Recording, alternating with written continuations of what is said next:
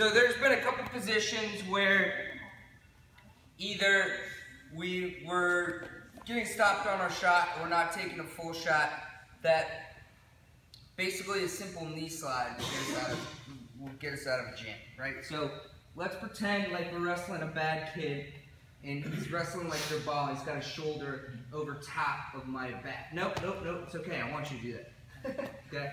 So let's say he's got the elbow over top of his back and he does what a lot of people do. They lock right here, right? He's over top of my back right here.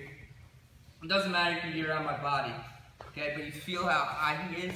You see how high he is. There's no pressure on me. Basically, all I need to do is come up to my feet here. I'm gonna hit a hard knee slide, and I'm gonna try to elbow Jabal in the face. I'm not gonna actually do it. Right. All right, so I'm gonna come here. I take 3 steps back to get him to follow. See how that pressure's coming now?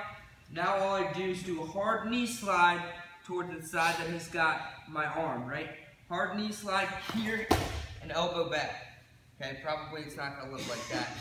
Okay, but that'll get us into good position. So we're here.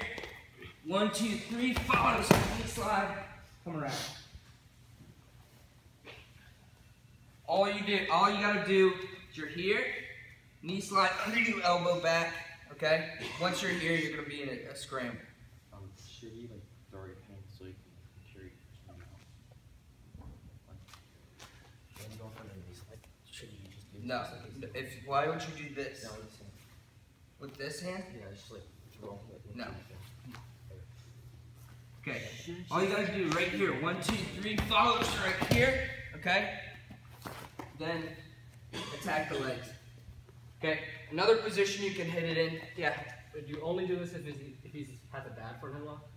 You want to, if he's over top of you, right? If you feel his shoulder on top of you, it's either here, or some people like to do a body lock, right? When they defend here. Well, if they're this high, right? But if you feel his shoulder over top of you, basically you can hit this move, okay? So here, 1, 2, 3, slap, come out. Okay, another position you can hit it in is if you're like, is Earl here today? No, he's not. So if I'm taking a bad shot and I'm stuck here, right? I'm stuck in this position. All I need to do, if I'm up on my feet, is hit that same knee slide here, right? Just knee slide into his legs. Double off. Okay? Low again.